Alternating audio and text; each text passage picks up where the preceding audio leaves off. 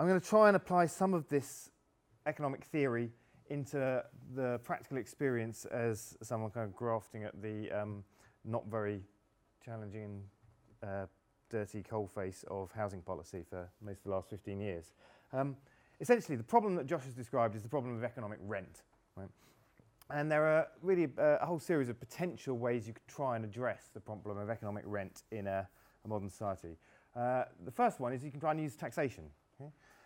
Then you can try and use ways of actually changing the ownership structure of land itself, so as to kind of divert that rent, economic rent into different places. You can use various different forms of regulation to try and change behaviour, to try and either suppress or redivert economic rent.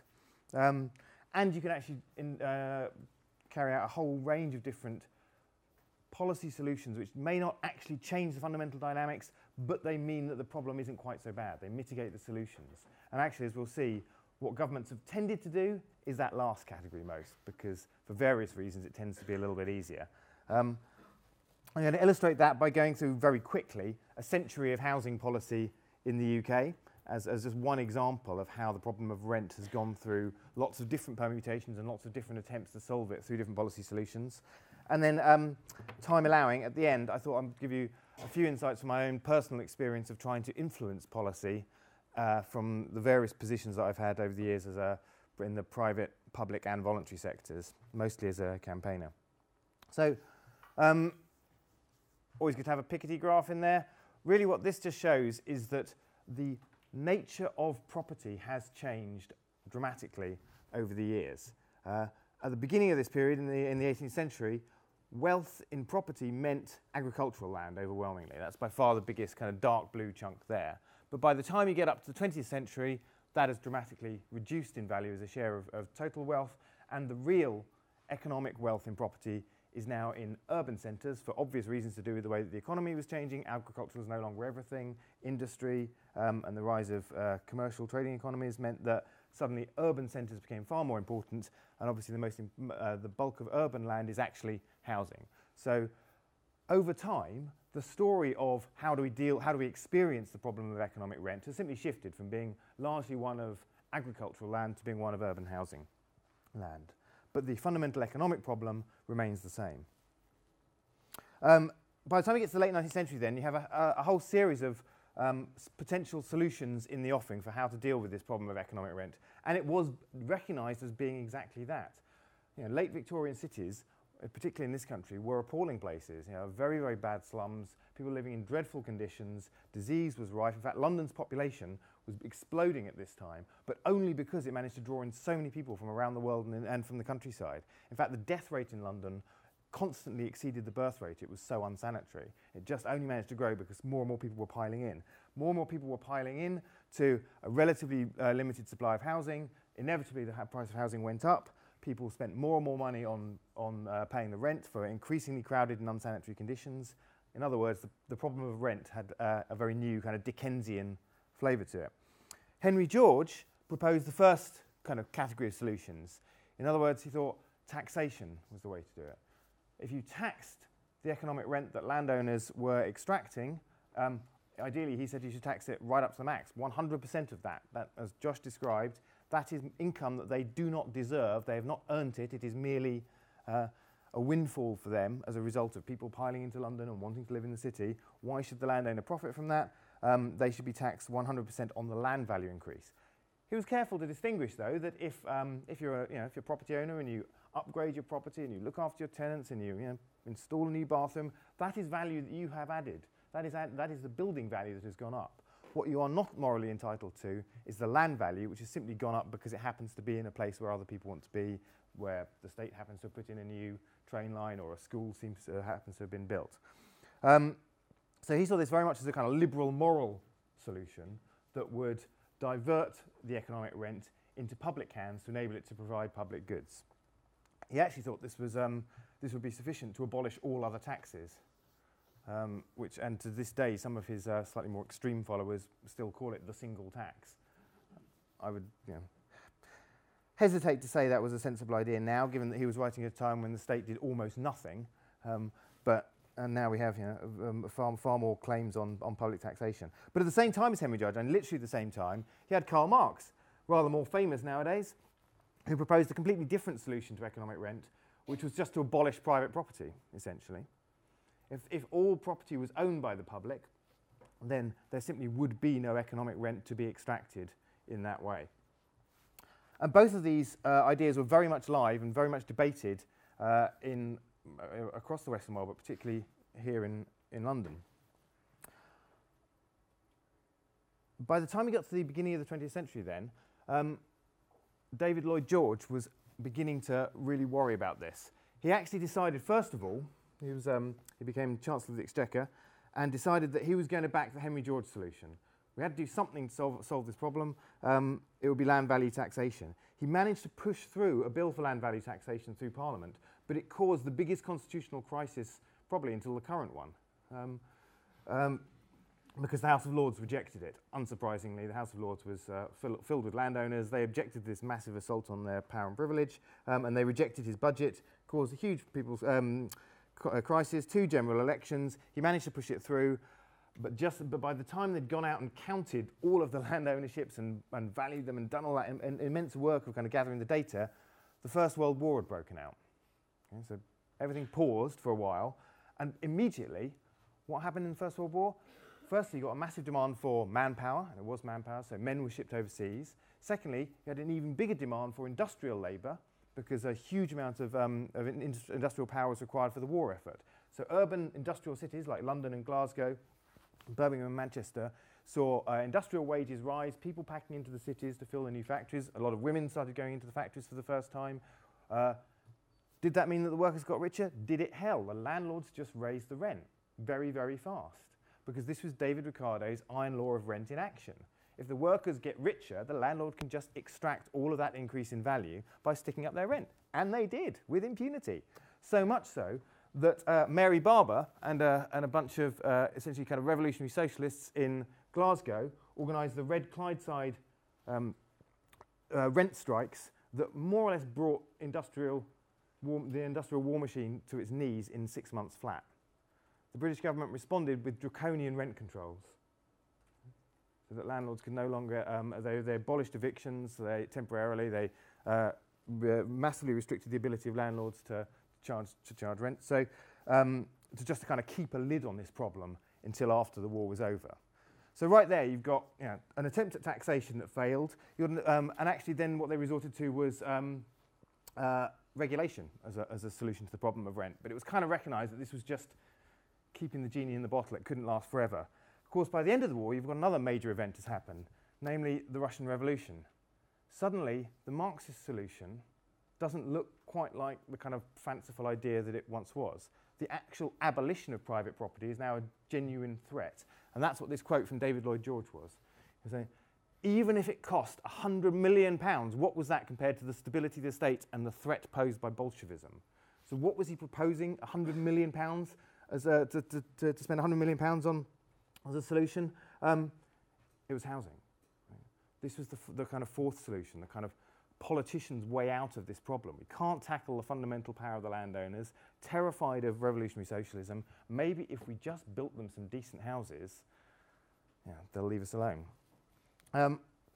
There had been some attempts at this before, so public housing policy was not entirely new. In the 19th century, early 20th century, had seen innovations like this. The Peabody estate, funded by philanthropic kind of Victorian benefactors, building kind of decent housing for the working poor. Letchworth Garden City, the world's first garden city, built by effectively a civil society movement of enthusiasts following Ebenezer Howard's book, Tomorrow, the Garden Cities of the Future. And the Boundary Estate in what is now Shoreditch, which was essentially the first real council housing estate in this country. All of these were kind of new philanthropic attempts to do something about the problem of urban slums and housing, but that's what they were. They were trying to tackle the kind of the slum conditions and the appalling what they saw moral conditions. So notably, all of these developments had very strict temperance rules, and Letchworth didn't get a pub until the 1970s, I believe. So they weren't really trying to tackle the problem of economic rent. They were just trying to deal with the kind of the public health and the morality. What David Lloyd George is trying to do now after the First World War is something different. He's actually trying to deal with the economic rent problem.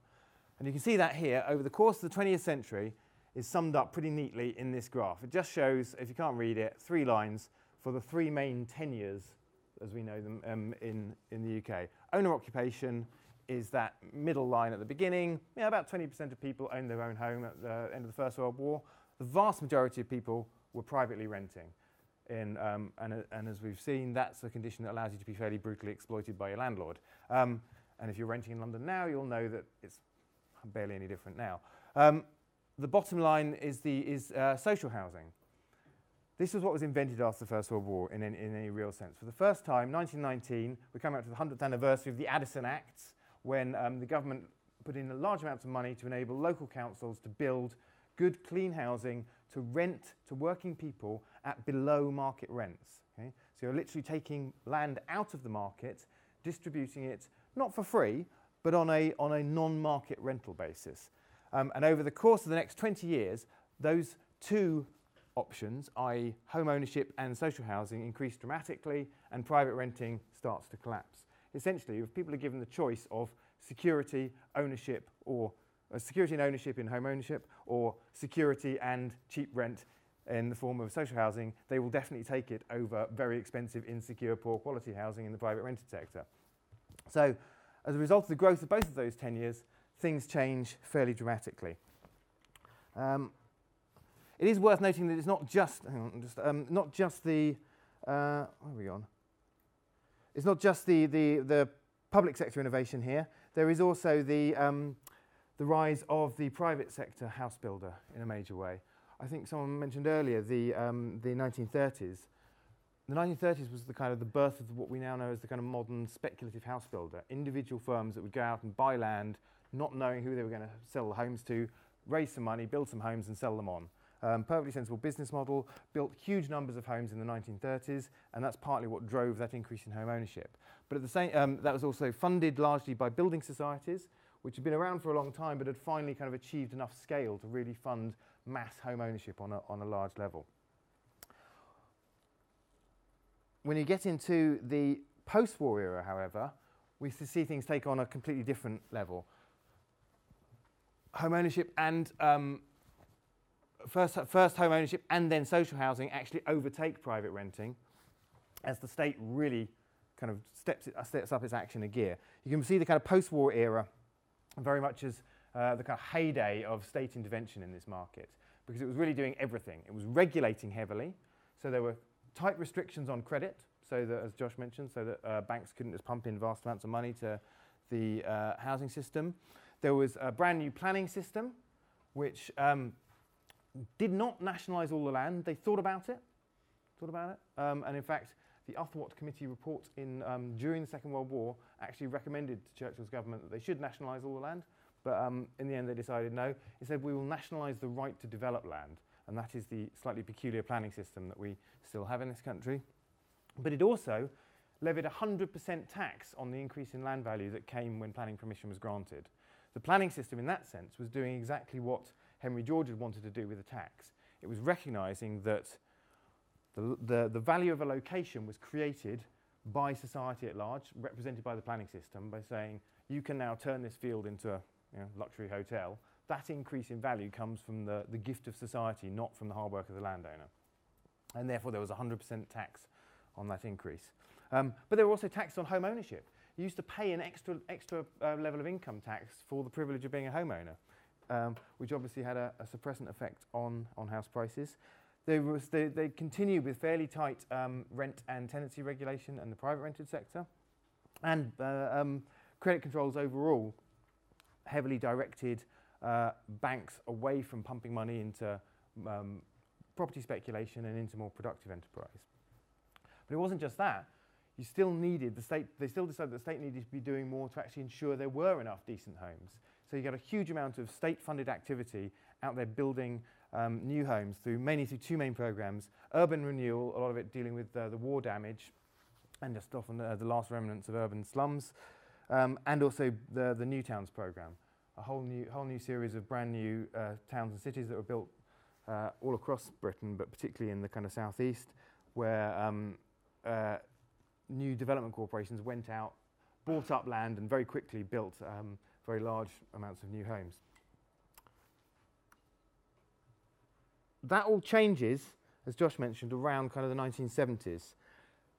Essentially, you get a turn in the economic and political climate away from this kind of heavy state intervention model and in favour of a deregulatory, more liberal term. Essentially, first of all, you get changes in taxation. Homeowners are now the majority. Far from being a kind of privileged few that kind of could bear the brunt of an extra level of tax, these are now the majority of ordinary people, and they don't like paying an extra tax, so it's repealed. Equally, the land taxes that the Labour government had introduced after war were fairly quickly repealed as well. You start to see land values creeping up, you start to see house prices creeping up. You then get liberalisation in the financial sector particularly. Mortgage credit starts being pumped into the house building and into the housing market, and house price booms and busts start. What you can see from this chart, which is just a version that, of the same one that Josh showed earlier, is that we did not used to have house price booms and busts in this country. We're kind of used to them now, but it's a new thing. They're essentially invented right here, beginning of the 70s with the deregulation of the credit market. The land market, on the other hand, had seen a series of policy changes beforehand. And these are the ones that, to my mind, are actually the most critical for us today. Because after that long period where both land and property prices have stayed fairly still, it was these three key moments in the policy architecture that meant that the land market started to go crazy and started to suck more and more of the value in the economy into this boom-bust cycle. The first one was that removal of the 100% development charge. Incidentally, you can't even notice the 1947 Planning Act there. Doesn't register, because actually, I would argue, it in itself did not constrain development at all. It enabled more development to happen. The second one was the Land Compensation Act in 1961. Essentially what this said is that when a landowner has his land compulsorily purchased by one of these development corporations that is building a new town, the key argument then becomes, how much should the landowner get? Now, this might sound like an arcane question, but it becomes absolutely central to this question of economic rent. You own a field in the middle of nowhere and the state turns up and says, I'm going to acquire this to build a new town on it. Do you get the value that for that farm that reflects its value now as a farm, or what its value will be when someone's put in sewers, roads, schools, hospitals, and built an entire city on it? Landowners, quite reasonably, wanted to argue that they should get the full value of the uplift. After all, it was their land. It was now extremely valuable because there's going to be a whole new development there. That's what they wanted. Essentially, the 1961 Act said, yes, that is what you will get from now on. And we are still in that world today. And that was then confirmed in a key court case in 1969, which meant that from then onwards, we have not built any more new towns. It basically becomes impossible, because as soon as the state turns up with its checkbook and says, I would like to designate this area as a new town, how much would you like for your land? The cost is prohibitive. If you do spend that much on it, you then don't have anything left over to pay for all the schools and the hospitals and the roads. So as a result, we have not built any new towns since 1969. What we have done is change the way in which homes are built. So this is just essentially the same period, but just looking at the housing supply picture, which for my sins is where I've spent much of my working life. This just shows you how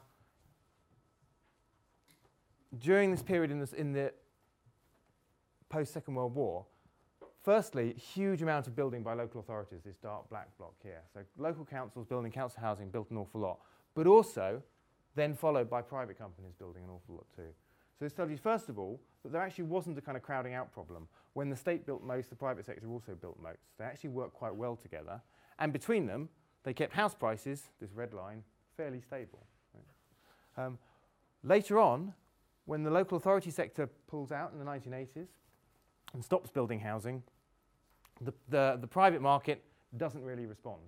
Right? It never fills the gap. We are still building nowhere near as many homes now as we were when the population was a lot lower than it is now. Okay? Unsurprisingly, house prices have gone through the roof, although, as Josh pointed out, that is definitely not simply a matter of supply. It is largely to do with credit as well. But this This chart is enough to give you, I would say, the entire history of the problem of economic rent in this country over the last 100 years. There's enough in there to feed pretty much anyone's interpretation. So I have been using this graph to sell to politicians the fact that we need to be building more homes. Look at this. We haven't been building enough, and look what has happened to prices. And there's an absolute consensus now in this country that that's the case.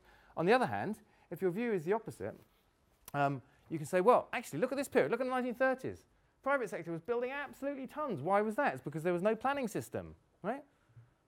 1930s is fantastic. We built loads of homes then. All we need to do now is go back to a 1930s position. We tear up the planning system, let the market rip, and it will solve our housing problems for us.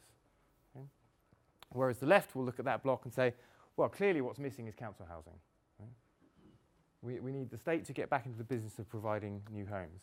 So, as we'll come on to later, there are many different possible interpretations of exactly what the policy solutions should be.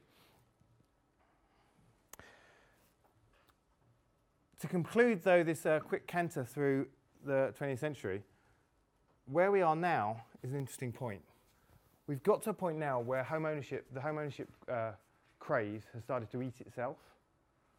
Home ownership has peaked and is declining very fast. Social housing has peaked a long time ago and has been declining rapidly as it's been sold off through the right to buy, as Josh mentioned, which is the UK government's policy of selling existing council housing to tenants at a discount. Wonderful for those tenants, they really appreciate it, they get to become homeowners at a cheap rate. Unfortunately, the stock has not been replaced, so there's less and less social housing available. Inevitably, that means private renting is back in a big way. And looking around this room, I imagine most of you are familiar with the joys of private renting at the moment. It's hard to exaggerate how big a shift in the kind of social experience of the economy this is. We're essentially going back to a Victorian model of the economy, in which most people will have to spend most of their money paying rent to a tiny minority just for the privilege of living somewhere insecure and fairly unpleasant. Yeah? It's quite an extraordinary thing to have done as a nation. It's actually worse than that, happily. We tend to say that the home ownership rate peaked in this country at 64%. That's actually a gross exaggeration, because really that's just looking at the buildings. There's a huge number of suppressed households in this country. If you actually look at the families rather than the houses, there's only 51% of the families, the households that really exist, are actually homeowners. All of the difference, these are those suppressed households. Those are entire families or that are crowded into other people's houses, essentially. So only really about 50% of people in this country live in an owner-occupied home, which when you consider the kind of stranglehold that the idea of home ownership has on British politics is quite remarkable. Okay? But it's changing fast. London is always more extreme than the rest of the country, and it's worth here, therefore, just looking at how much this dream of home ownership has died. This graph breaks it out not just into 3 tenures, but 4, because arguably people who have a mortgage and are buying a home in stages, effectively, are in a very different position from people who own a home outright. The kind of I think the myth we tell ourselves about home ownership is it's always about that kind of hard-working family with a mortgage. It's not true anymore. Right? The lines crossed quite a long time ago in the nation. There are now in England. There are now London's exceptional, but across the country, across the UK, there are now more people who own a home outright than have a mortgage, substantially more. So most homeowners are just that. They just own a home. Right? They have no mortgage. In London, what you're seeing is that private rented sector line is increasing so fast that it is now the biggest tenure. It's overtaken all the others in the space of 10 years. It went from being the least common tenure to the most common very quickly. That home ownership dream, it actually peaked in the early 90s. Mortgaged home ownership has been in decline since about 1992. So that's 2 housing market booms and busts away. Okay? It's nothing to do with the recent financial crisis. It's a much deeper, longer-term issue than that. What this says to me is that, and so just incidentally, the other thing that you often hear in this country is that, oh, we're uniquely obsessed with home ownership here. Most countries in Europe, everybody rents. Completely untrue. This is the UK. Only 3 countries in Europe have a lower home ownership rate than the UK. Not saying that home ownership is the be-all and end-all by any stretch, but it's important to at least understand the reality of the situation we face. What is unique about this country is the level of obsession with home ownership. I think we talk about it more than most other places. Although, as Josh mentioned, the other Anglo-Saxon economies have very, very similar patterns as well. So that's a brief canter through the kind of the history of 20th century housing policy.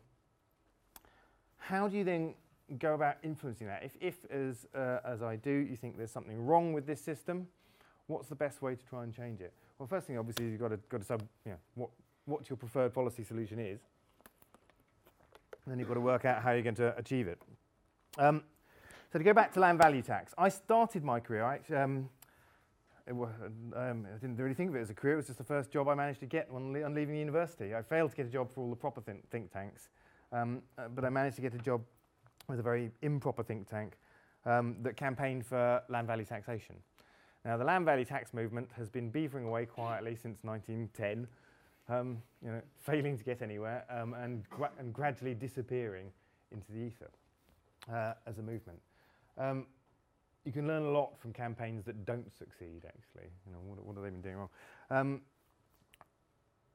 Essentially, there are some technical barriers to land value taxation. It is a bit tricky valuing stuff. There are issues about assessment and what do you count at the margins. But to be honest, these are problems that you have with any taxation system. They're not really kind of total deal breakers, although people can make a big deal about them. There is a very real problem in the form of cash flow, is that you are trying to tax something where there is no cash transaction. It's very easy to take money off someone when they are in the business of handing money to somebody else anyway. You just take a cut. But when you say, you owe the taxman some money just because you've lived in this house for the year, it's much harder. They just don't necessarily have that cash. They might have that wealth, but you can't turn that house into a bit of cash to pay the bill every year. And it's no coincidence that the taxes we do have like that are the ones that people resent, avoid, and hate the most. So council tax is the most obvious one. Again, it's just that it's the only one where the state demands a check off you every year. The other one that people really resent and hate is the TV license, because again, it's the one where you just have to pay in cash. Even though it's a fraction of what you will spend on VAT every year, you just don't notice the VAT because it's levied on every transaction. And so that is a very real problem. But more importantly, there are absolutely huge political barriers to land value taxation. Firstly, it's essentially irrelevant when you and this is what I discovered when I was working for the land value tax people. Their view of campaigning was to essentially write letters to the Times or phone up politicians and say, "Can I talk to you about land value taxation?" And you could always hear their brain going, "Land value? What is that? Something? I think I might have remembered something about Gladstone and the Irish problem in school, but basically no. Why would I want to hear about land value taxation? It's an irrelevance to me." So it was. Secondly, if you did manage to get their attention, it's horribly complicated. I'm going to can I just please talk you through this kind of complicated scenario involving 4 different farmers and notional values and marginal tax rates? It's like, no, you can't. Shut up. And if you have managed to get as far as actually even explaining what the bleeding policy is, the first thing I'll notice, like any tax change, is that there are some significant winners and losers, right? And in any tax change, everybody knows that the winners will keep entirely quiet. They won't thank you for it at all, certainly not publicly. They might secretly vote for you, but they won't thank you for it. Whereas the losers will scream absolute blue murder. Right? Pasty tax, anyone remember that? Every time there's a budget in this country, all of the journalists spend the next 2 days crawling through it, trying to find what's the tiny little tax change that you can make a story out of. And it's usually something entirely banal and stupid, but if you can get a day's news out of blaming the Chancellor for having slapped a tax on sausage rolls, then you can get a story out of it, and people react very badly to it. In this case, it's not sausage rolls, it's people's homes. Right? You're literally talking about making people pay for living in the home they've always lived in. People feel that's kind of very viscerally that's challenging. They particularly focus on the problems of those who are cash poor but equity rich, so typically older people who might have bought a home for very little 50 years ago. It's now worth on paper a huge amount of money. Why are they going to get stuck with a vast tax bill? They're living on a pension. They don't have the income to pay it. There's also something complicated about the psychology of wealth taxes. However much policy geeks like me think that wealth taxes make an awful lot of economic sense, all around the world, they are very, very hard politically to get through. And inheritance tax is the obvious one here. People hate inheritance tax. The vast majority of people will never pay it. And the only ones who do are dead. And yet still, everybody resents it bitterly. And quite a lot of countries end up literally abolishing inheritance taxes entirely. There's something odd about the kind of psychology of asset ownership and passing something on that makes people very, very resistant to these sort of taxes. And these are really serious problems for any land value tax campaigner. There are lots of kind of policy mitigations you can try and come up with to try and sell the policy. Well, you could make it a bit more like income tax. Say, well, could we devise a way of taking it out of your salary?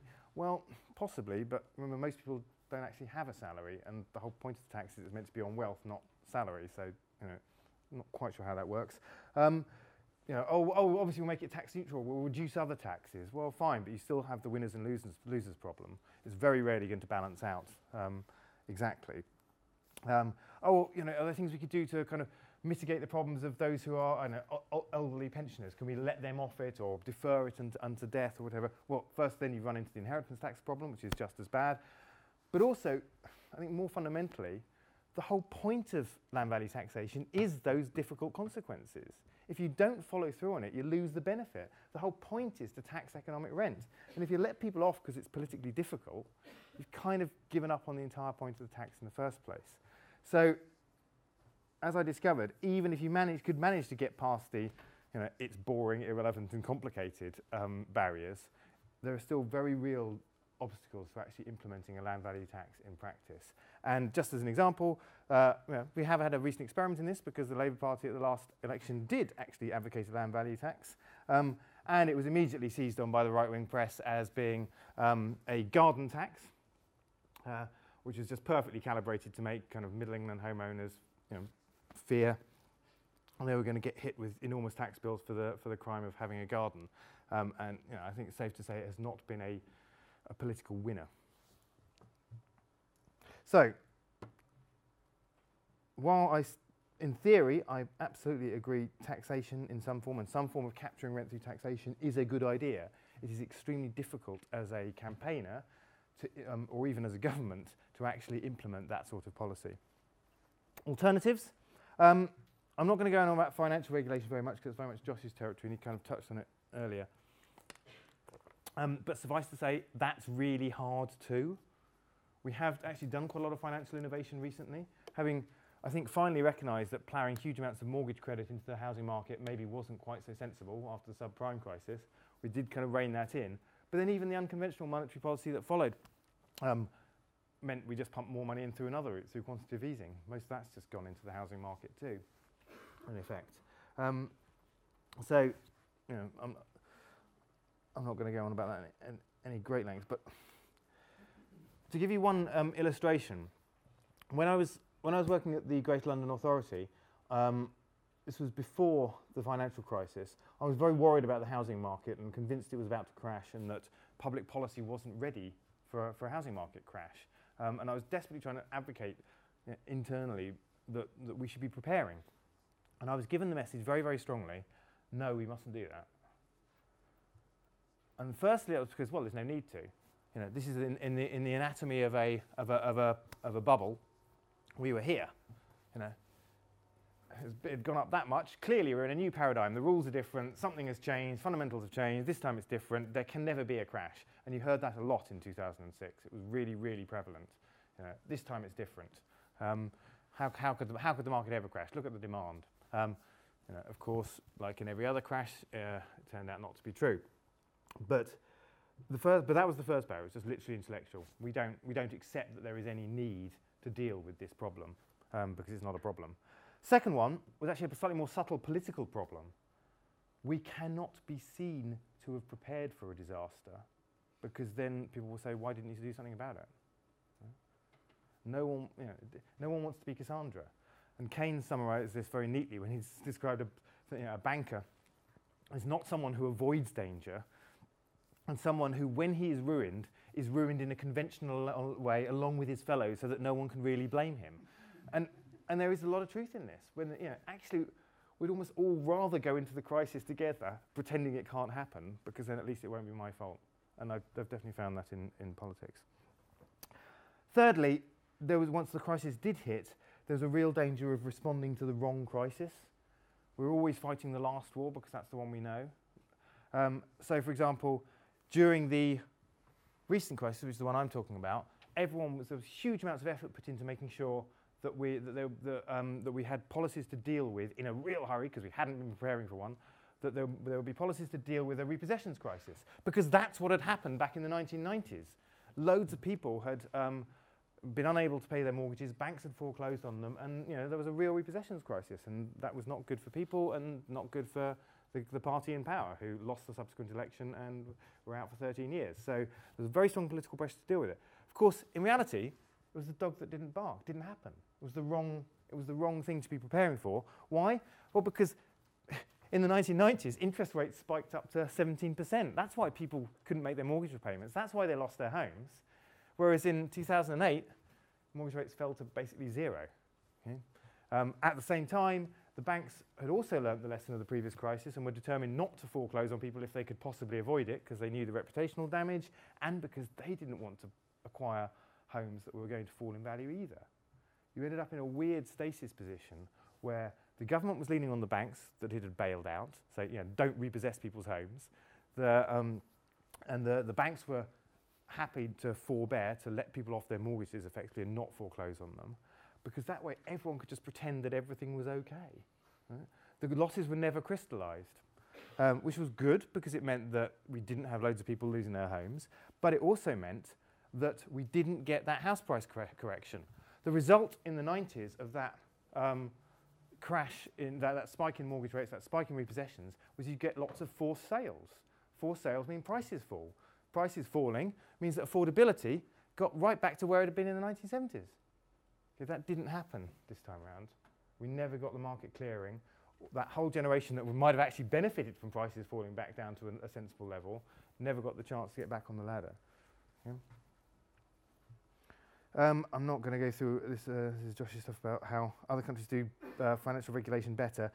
Simply to say that there is definitely more that can be done with financial regulation to improve the management of the economy here, but it is really bloody hard. Which again is why actually governments tend to do is focus on housing supply, because weirdly, even though that is not particularly easy either, it is the one thing they can all agree on. If you kind of think about the chart of the house building over the 20th century, there's enough in there for everyone to say, what do we need to do? Build more homes. It makes sense to people. And this is what I found when I went to Shelter, which, if you don't know, it's a housing charity. It provides housing advice to people who are facing any sort of housing difficulty, but it's also the largest campaign organisation in housing in this country. So it campaigns for better housing for everybody. And at Shelter, we were determined to try and capitalise on the newfound interest in housing policy and use this to actually drive real change in the system. And I spent 7 years there trying to change government policy to make it effectively, first of all, more focused on housing, because housing has never really been a very high government priority, certainly for my lifetime. And secondly, to make sure that those policies actually helped ordinary people and those who were struggling to be able to get a decent place to live. And so this kind of last section is really just my entirely personal insights and experience of how to craft a policy campaign that will influence government. So remembering that the basic analysis I'm trying to sell here is the same one that I started off with the Georges, the same one that Josh has described. It's that there is a fundamental problem with economic rent in this country, and that is manifesting itself now through the dysfunctional housing market. Unfortunately, that message is irrelevant, complicated, and uncomfortable to hear. So how do you sell it to people? Well, the first obvious thing is you make it relevant. Right? You've got to make your message come across in a way that makes sense to people today. So rather than complicated economic graphs, the chicken stat. Every time we put that out, it went completely viral. If the price of food had gone up the same way that house prices had gone up, a chicken would now cost £51.18. Right? We did it lots of different times, slightly different numbers. Every time it worked really, really well.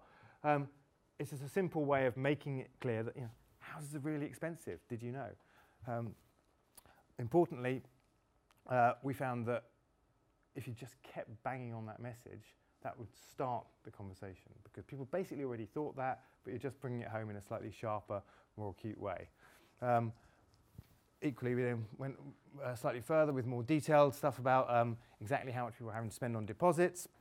Again, none of this is particularly new news to people. It conforms with what they're already thinking, but it's problematizing it. It's making them think there's something fundamentally bad about this.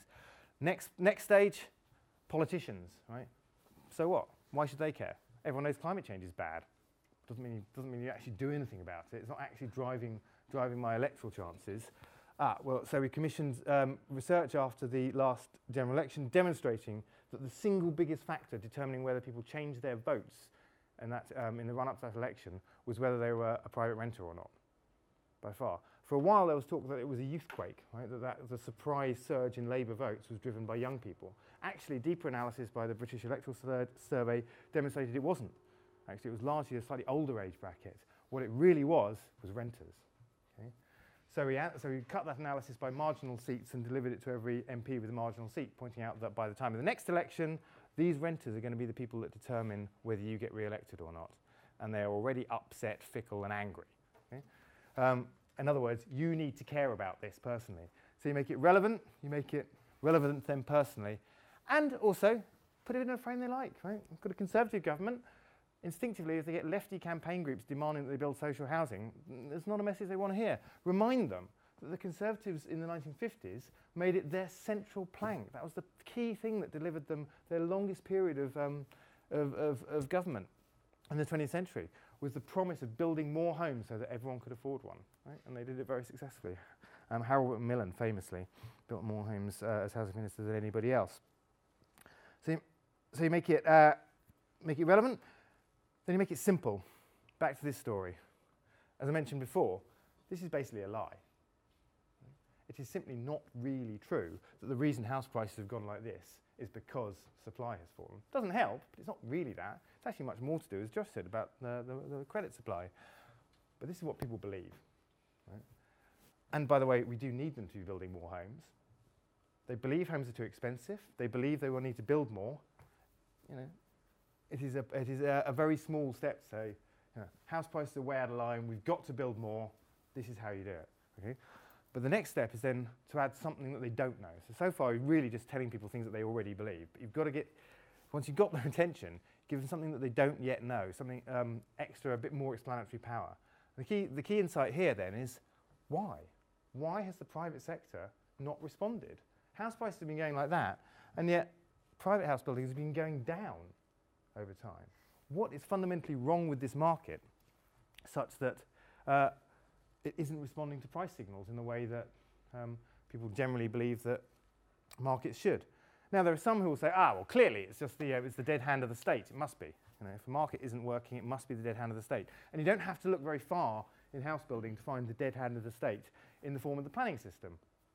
And it's true. Those on the kind of libertarian right will say, yeah, tear up the planning system and the market will provide. Unfortunately, the data doesn't back that up. We've been granting more and more planning permissions for decades now, and the gap between the number granted and the actual number of homes built just gets bigger and bigger and bigger. Secondly, it's just not going to happen. The attachment of this to green belts politically is extremely strong. And thirdly, it wouldn't work even if it did.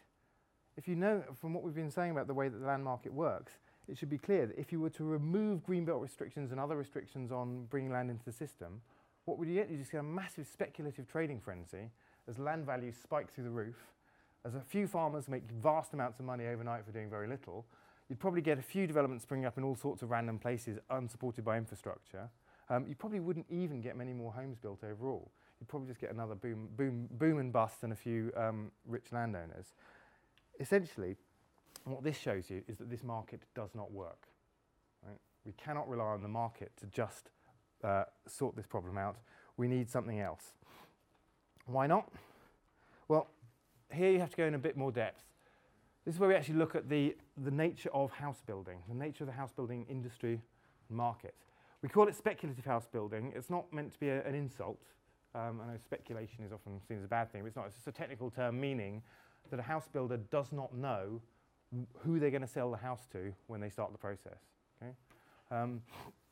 They go out and they buy land speculatively because they're not quite sure. They never know who they're going to be able to, if they're going to be able to get planning permission at all, what they'll get planning permission for, who they'll sell the home for at the end, and most importantly, what price they will get for that home.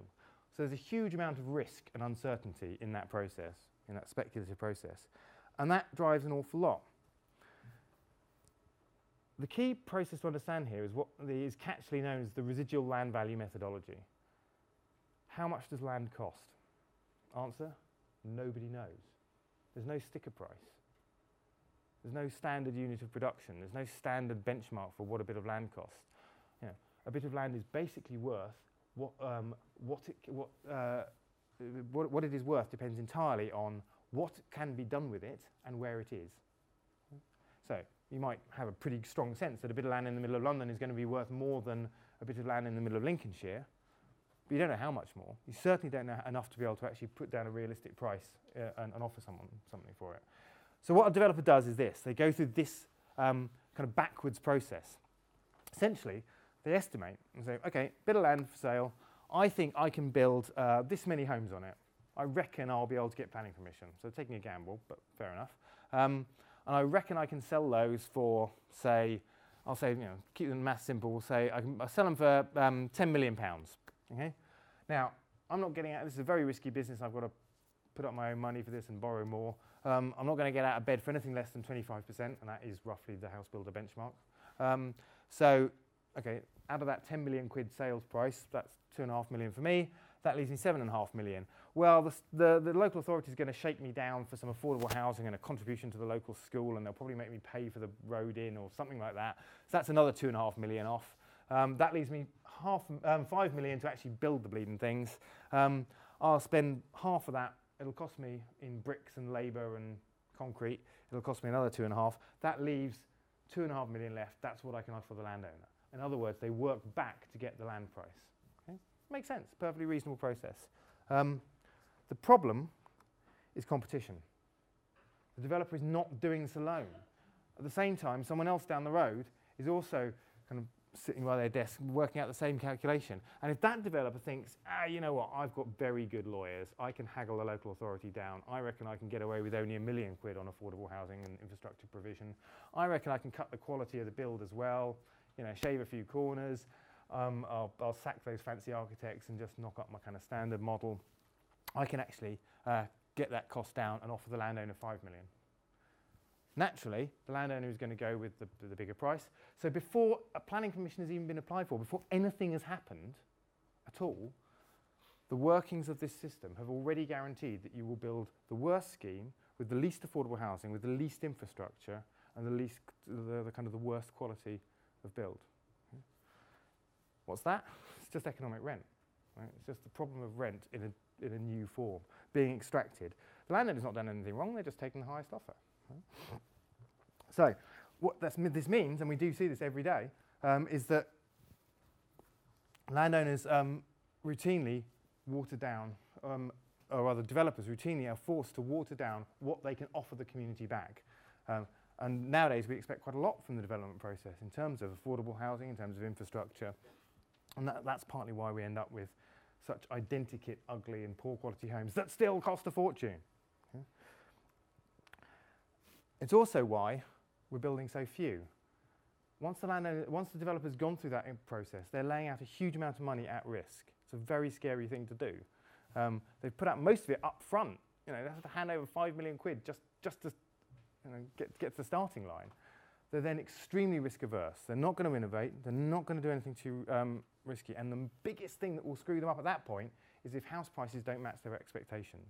If they don't make 10 million quid on the final sales, they're in real trouble. And house builders can and do go bust and lose everything on a regular basis. The most important thing to make sure they don't go bust is not to sell too many homes at once, because that does actually suppress the price locally. So what do? They trickle them out. Make sure you never sell more than a certain number of homes per site per year. So that naturally restrains the amount of homes that anyone will actually build at all. So by leaving it to the market, what we have effectively done is ensure not only we have a very volatile boom-bust system, but also one in which each peak is lower than the one before, and shorter than the one before. We are slowly building ourselves down to building nothing whatsoever at all. So that's just an example of trying to add a little bit of insight to your policy audience. So at this point, obviously this is strung out over a campaign over many years. Hopefully, you're beginning to get some new ideas into your target audience, in this case, the government. So they're not, you've got them with the frame of reference, they understand where you're coming from, you've made them think this problem is real. We've also given them something to think about and something that thinks that maybe they've got an edge on other people. Maybe they understand something now that other people don't about the problem. Next thing is to sell them actual solutions, because politicians particularly are not very keen on problems alone. And here the main thing is to reassure, because most of the solutions in house building are instinctively quite scary. They involve large amounts of money, they involve tearing up the countryside, they involve building concrete tower blocks. None of these things are things that are going to win you votes, right? So first thing is to reassure. We've done this before. We used to be really good at building large-scale new housing systems in this country. That's Bath. Again, fantastic private sector speculative development. Absolutely beautiful. UNESCO World Heritage Site, no less. This is the Peabody Estate. Showed it before. Again, Victorian philanthropists built loads of housing. Still really, really good quality. Much loved housing 150 years later. Letchworth Garden City and the Boundary Estate. Again, the point about these, they're all different, completely different. They all respond to their local place. They're very, very popular. They're beautiful. They're well designed. Built by the private sector, built by the public sector, built by the third sector. Doesn't matter. The two things they all have in common is that they are designed to be quality and affordable first and foremost. They were not built for profit. They were built for a vision. Right? And they could afford to do that because they got the land cheap. If any of those schemes had been forced to go through that residual land value calculation process, they would have lost. Right? They would have lost to another developer who would have just thrown up some cheap crap and made a fortune on it. So what we need is a solution that a government program that effectively works for high quality development predicated on the public good first and foremost, and it achieves that by driving down land prices. Okay. Again, just to reassure, this is not new. This is what the Duke of Albany, who later became James II, said when he was shown the plans for the Edinburgh New Town, which is actually the earliest example I could find of a large-scale planned new housing development. So this is in the late 17th century. Very old-fashioned language, but essentially what he's saying is, yep, great, fantastic plan, but if you're going to do this, make sure that when you buy the land, you get it cheap enough that you can afford to do something high quality for the benefit of the public. If you want to do high quality, you've got to make sure that the land is cheap enough. And then again, just to reassure particularly conservative audiences that there's nothing kind of socialist about this. This is Joseph Chamberlain, the great conservative of the mid-19th century, who made it very clear that he was adopting the same model in his kind of municipal revival of Birmingham. Somewhere I've got a quote from Keith Joseph making exactly the same point from the 1970s. So again, you've got to reinforce that this message is safe. It's okay for you, the government, to take on board the message we're giving you. What does it mean in practice? It means some fairly straightforward things, like just smarter use of existing government programs. Right? Stop just handing over government land to people and then wondering why they don't build what you want. Use your land wisely, invest it into high quality schemes. The government owns huge amounts of land. If you're going to sell it to a person at a price that allows them to do something high quality rather than just the highest bidder. Use development corporations. They work to treat. That's how we built the new towns. We know it works. And by the way, it's how we built the Olympics. Okay? Development corporations is a very simple method for just saying public interested body. It's not there to make a profit. It's there to operate sensibly in the market in order to drive high quality, and it can do it by buying land cheap. Dead simple. We know it works. But if that feels a bit too kind of top-down Stalinist and a heavy-handed state, there's lots of kind of small-scale local varieties of this as well. Community land trusts are just doing exactly the same thing. A community land trust is a mechanism for a local community, typically a village, to acquire land, usually from a local farmer at agricultural prices, so very cheaply, for the benefit of the community in perpetuity. The farmer will usually agree to this precisely because they know it's not going to become a multi-million-pound housing development. It's going to provide affordable housing, the doctor's surgery, the school, and a village green. So he's quite happy to let go of that at a reasonable price because he knows that he's not being ripped off. You know, if you want something a bit more funky and modern, this is what they do in the Netherlands. They do this exactly the same thing, but with self-build. Very kind of architecturally modernist. So the state acquires land, master plans it, lays in the infrastructure, and then sells individual plots to homeowners. You want home ownership? This is how you get it. You sell individual plots at really cheap enough prices. Some simple but strict rules, like you can see here, the building must come to this building height line and must have a flat front. That's basically it. Beyond that, do what you want. Okay?